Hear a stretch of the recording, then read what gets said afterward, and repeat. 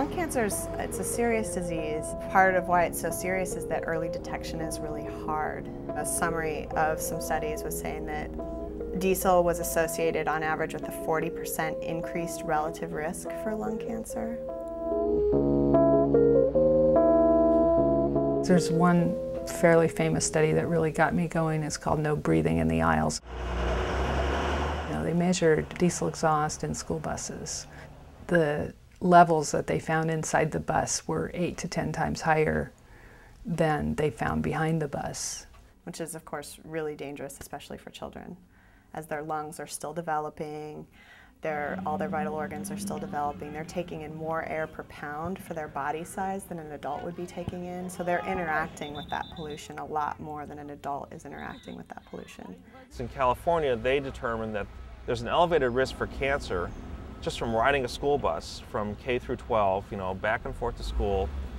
That increased risk for cancer on the order of about 4% as opposed to not riding the bus.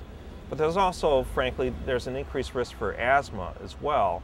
Once you have asthma, you always have asthma. It's a disease where the airways become suddenly inflamed and constricted, and it severely restricts your ability to breathe normally. Here's a nice, healthy airway. It's light pink, there's lots of room here. I can easily stick my finger in there. It looks really healthy and good. In comparison, here's what an airway in the middle of an asthma attack would look like. It gets really inflamed and irritated, it fills with mucus, and along with this airway constriction is kind of a tightening of muscles as well. And so, depending on the severity of the asthma for people, it can be mild discomfort, or it can be turning blue and not at all being able to take in a breath.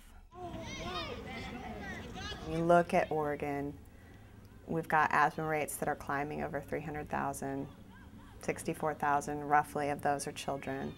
Asthma is the #1 chronic disease for kids and the #1 chronic disease reason that kids miss school.